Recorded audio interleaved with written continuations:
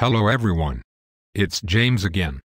And in today's video I want to talk about loneliness and its effects on you, your brain, and your overall health. And though this video is targeted towards men, this video can truthfully help and benefit anyone. However, I will say this. The reason why this is targeted towards men is, for one, this is a channel mainly to help out men that have been abused. And two, due to the way divorces and breakups tend to happen, it usually leaves the man in a stressful financial and emotional situation more so than the woman, and even isolated from loving relationships with his children. And due to these unfair situations, many men are rightfully scared to start another relationship with a woman, and are so bombarded with so many stressors it becomes impossible to do so, which all of this leads to isolation and loneliness. Now don't get me wrong. I often tell men here to spend some time alone. Get to be your best friend. And learn to find out who you really are. And don't become dependent on being with a woman for your happiness, and having that alone time is good and needed. But the truth of the matter, too much of it can and will affect you for the negative. And this is the reason I believe many men make the foolhardy mistakes of not protecting themselves when they meet the next woman that comes by. Or they end up falling for someone that is clearly bad news but can't or won't see the glaring red flags waving all over the darn place. It's because studies show that love deeply and positively affects the reward portion of your brain. It affects the brain the same way that drugs like cocaine would or other powerful pain relievers. And because we are social beings, the feeling of love and acceptance is a feeling that we need to survive, otherwise there can be adverse effects on your brain and overall health. The professor of psychology at State University of New York states, the reason why people are so addicted to cocaine is that it activates the area of the brain that makes you feel good. The same reward area is activated when people are experiencing the intense desire of romantic love. Now if this and other doctors and researchers come to the same conclusion that love produces drug-like effects that are as strong as cocaine, and we know cocaine to be highly addictive, then it will be just a matter of time before someone is wanting to seek out another relationship even when that person may be bad for them. Because one can only be isolated so long before it gets to them. And either they fall apart and crumble, or they frantically try to re-enter having a social life without having good boundaries. And because this, I believe that such people that try to do such things end up at risk at being taken or abused by another toxic partner. Because their need for love is so great because they have none in their life. They are ready to latch on to the first person that appears to be a good source of this love they are so desperately seeking. This is why I do not agree with men going the route of forced loneliness, because this route is not something that is normal for human beings as a whole. As everyone needs and craves to have some sort of loving relationships. The key is to not be starving for it. And to make sure you are in a healthy frame of mind. And you create normal friendship bonds with people. All the while having the ability to protect yourself if one of these people reveals themselves to be toxic. Psychologist John Cacioppo of the University of Chicago has been studying and tracking the effects of loneliness. And during these studies he reported that loneliness works in some surprising ways to compromise health. Some of these findings include: lonely individuals report higher levels of perceived stress even when exposed to the same stressors as non-lonely people. Even when they are relaxing, the social interactions lonely people have are not as positive as those that are non-lonely. Hence the relationships they have do not buffer them from stress as relationships normally do. Loneliness raises levels of circulating stress hormones and levels of blood pressure.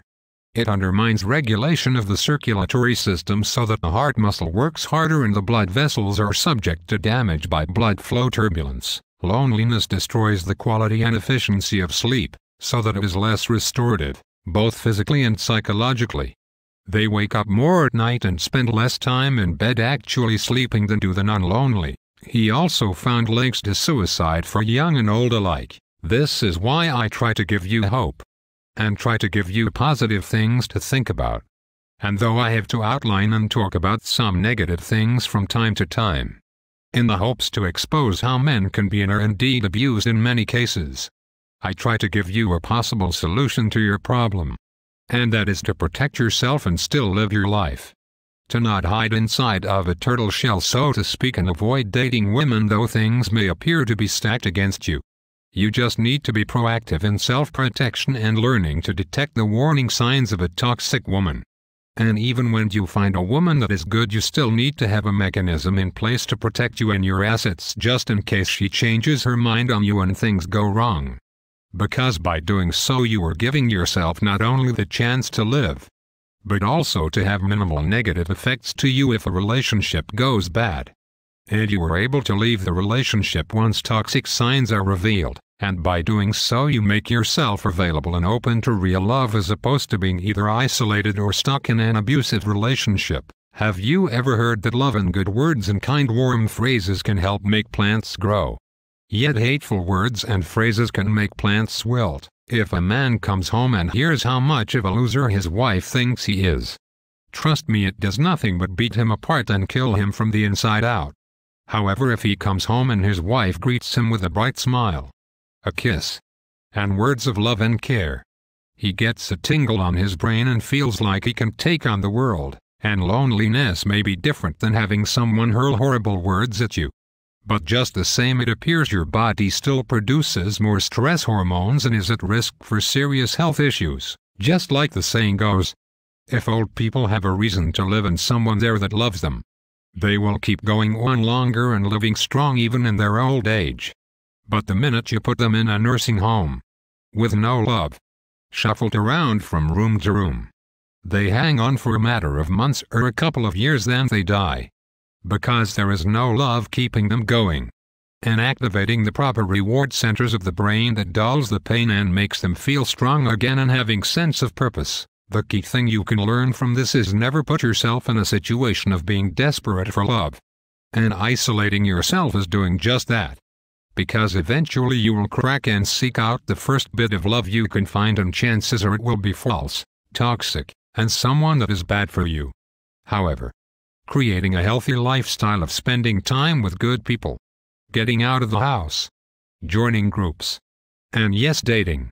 You just have to remember to have self-protection plans in place and learn the signs of someone that is toxic, and cut that person out of your life before they get a foothold. And just move on.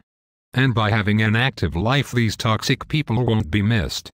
And you will have a life that is full of cheer and good times. Never let someone tell you to not protect yourself with prenups or other legal documents, as I have known folks that have gotten them and some that haven't.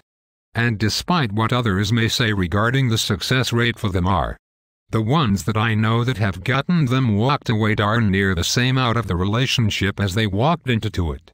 And they were able to easily resume their life with minimal if any setbacks, which led to less isolation and loneliness. So always protect yourself.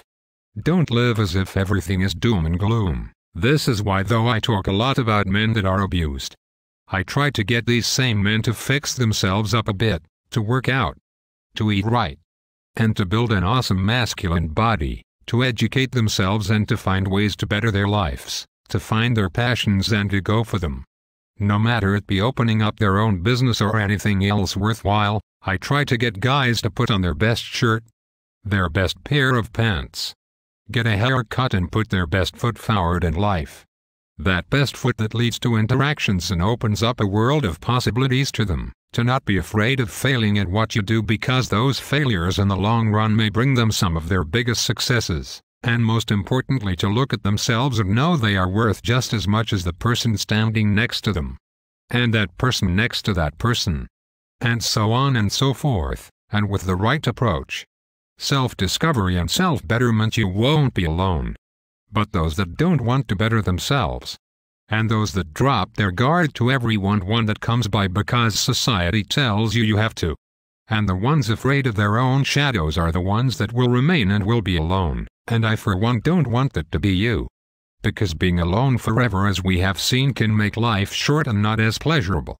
And we are all worth having happiness in our lives. Like I always say, knowledge is power. The more we know, the more we can step up to life's challenges and come out victorious, happy, healthy, and full of love that friendship and companionship has to offer us. Until next time. Thank you for your support. Bye for now. And be good to yourself.